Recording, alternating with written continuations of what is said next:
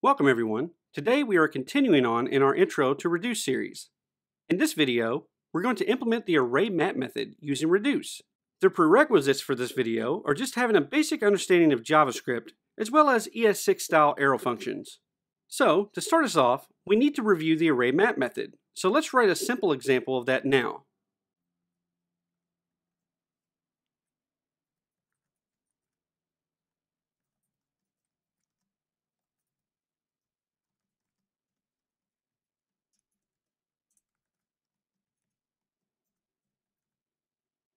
The array map method takes a function as input. Map will then use this function and pass each element of the array through it to transform the elements one by one.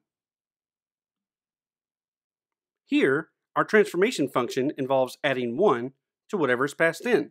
So 1 will be passed in and return 2, and 2 will be passed in and return 3.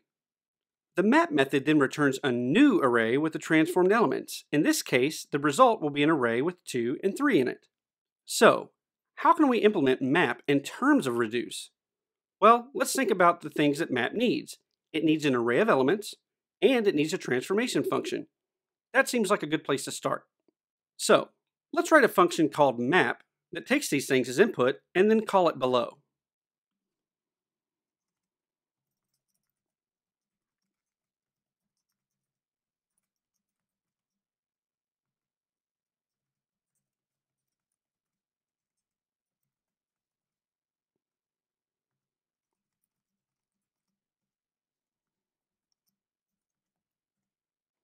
So let's recap what reduce takes as input. It accepts two parameters, a reducing function and an accumulator. I'll talk about the accumulator first. The way we determine what the accumulator should be is based on the data type of the output we expect. So, in this case, the function will return an array because the map method also returns an array. So the accumulator will be an empty array. Next comes the reducing function.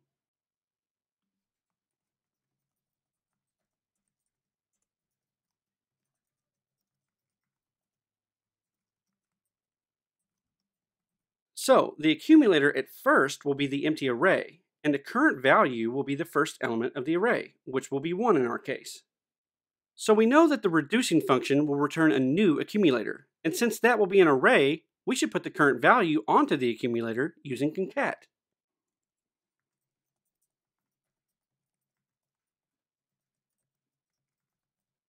But wait, we said we wanted to transform the elements in the array, so we need to pass them through the function that we passed in.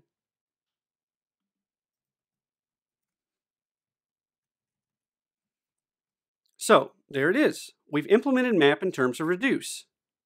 To reiterate, reduce has two parameters, a reducing function and an accumulator. The reducing function should accept an accumulator and a value and return a new accumulator. That's generally going to be the same data type as the initial accumulator that's specified.